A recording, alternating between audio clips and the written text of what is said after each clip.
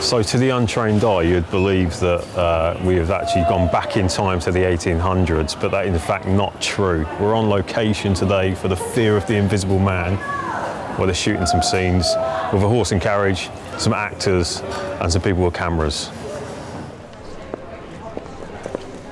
Okay, can we just cut this way? I'm really enjoying it. I've seen the original movie. I saw it a while back.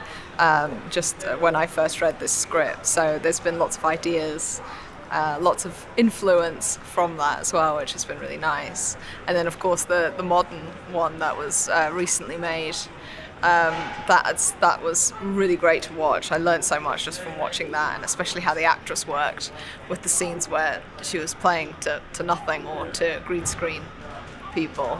So I learned a lot from watching those and watching the making of both of those movies as well. I think, you know what, it's interesting because the film is all about my characters trying to set up asylums, and she wants to help people around her, but women had no rights back then, so they couldn't work. So she's selling all her things because her husband's passed away, so that's the only way to survive, is because she can't get a job, and she wants to change things around her and make take things forward, and that's something she's unable to do as well. So I think it's really interesting, and I think it's something, especially with so many women's movements at the moment, I think it's something that all really reflects what's going on, because that's what women started doing in the Victorian era. Is they couldn't go to university, they couldn't graduate, and some of the first women to ever go to university was around the same period that we're filming in. So it's been really educational, actually, from that point of view. Hi, gents. Just a quick chat for Brit Flicks behind the scenes. Sure. Brit Flicks behind the scenes. Yeah, just a little show people what's happening. If you want to just introduce yourselves, maybe, and then the production you're working on. A penny per minute we want on this. Penny, yeah. Just in the hat, sir, if you wouldn't mind, sir. That would be appreciate that. Oh, yeah, take contactless. Yeah, always. That's a G. No problem at all. It's the costumes, isn't it? We were saying it's earlier great fun. Yeah, it's nice to be in the costumes, in location. Up. Yeah, like this. It's good fun. And the location is absolutely fantastic as well. Is it a lot easier to slip into the roles, like into the backgrounds? It helps. It helps. Yeah, definitely. I think that's what it is, isn't it? When you're in a costume, when you're all made up, you get straight into character in that way. Yeah, it makes it more fun as well. So what we're going to do, I want to shoot a shot from here. We have to get the horse back in, and we'll just do an over on the green screen that can comp in with our church background. Okay.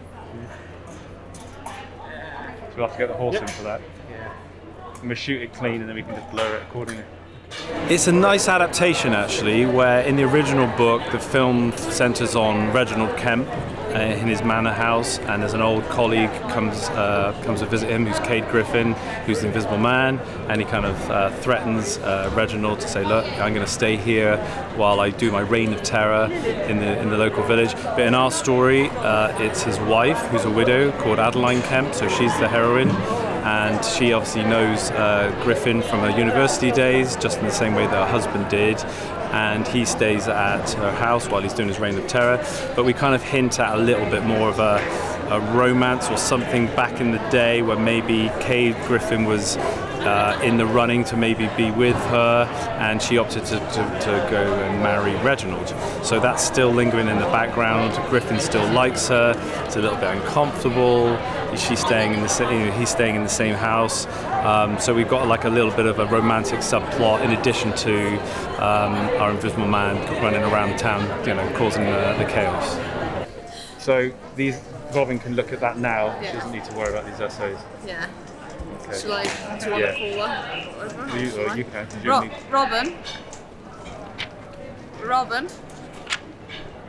Robin, I need the cloak. Yeah, I'm doing 54. Katie, she's holding it in her hand. So basically this one here, you're looking out the window. Staring out the window, she rides into town. Cut. Cool. Yeah. Can I read the scene so I know what I'm thinking about while I'm staring out the window? Bishop White, Mrs. Kemp. Actress steals my script, what can I do?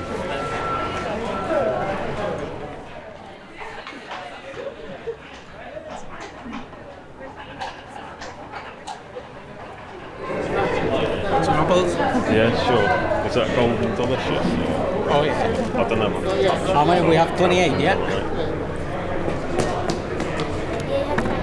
That is a real apple as well. 28 and 3 more? Present. How many we have? Can you, we got an arm on a C-stand, sorry, get it sort of somewhere around here. Yep. That's no problem. Yeah, that no problem for me. Thank you. Do you hear that? That's the first time he said that.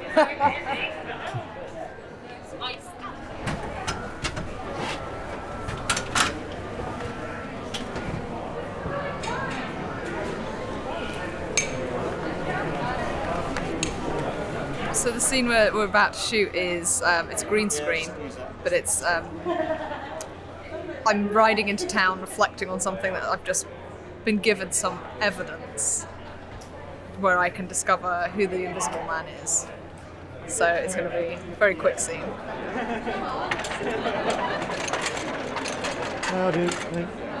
I think, you know, there's lots of visually challenging stuff here. A lot of effects, obviously, visually, because the Invisible Man has to be invisible.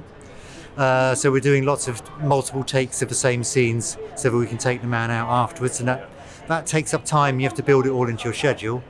We're also in a world with no electricity, so everything is being lit either by candle or candle effect lights. And we're using a bit of haze, and the haze you always have to judge the haze, because as it's an effects film, if you put too much haze in, it's very difficult to put the effects over the top. So it's all about balancing act. You know, normally you fill your frame with your actors.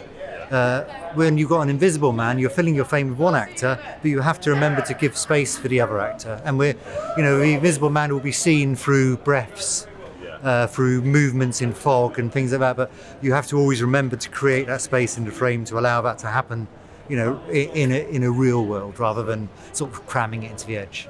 Yeah, so we have used references. Actually, the main reference we've used are not the original Invisible Man films, but more films like Wolfman, Winchester. So where there's a slightly heightened reality, where we're trying to tell a story in a almost comic strips thing. So we're using very saturated colours, blues and yellows. There's not the original man in the outfit that we first see our Invisible Man in, you know, with classic hat and glasses. So it's more a costume nod than a photography nod in this sense. Well, we're just acting. The Fear of the Invisible Man. Nice. Have you done any acting before? Yeah, I did do it in a different film. Yeah? But I only ran around and played tag. Nice. What are you doing in this one? We're just standing there. Yeah. Standing there, selling flowers.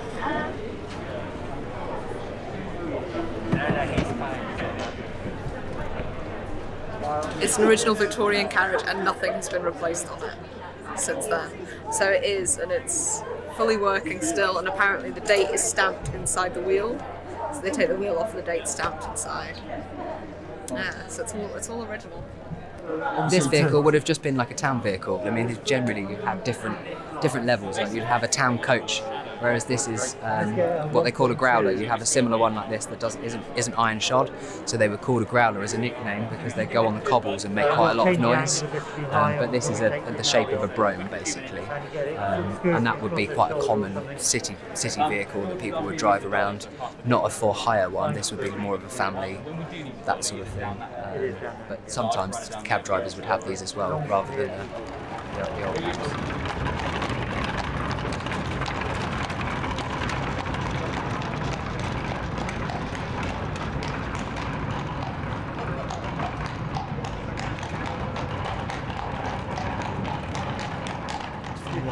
Just go to there. Yeah, go to there. You want a little bit green off the edge? Yeah. That's nice with the side of the carriage door. So maybe a spare. Okay, let's do that. Okay, Corey, maybe throw a glance out the window.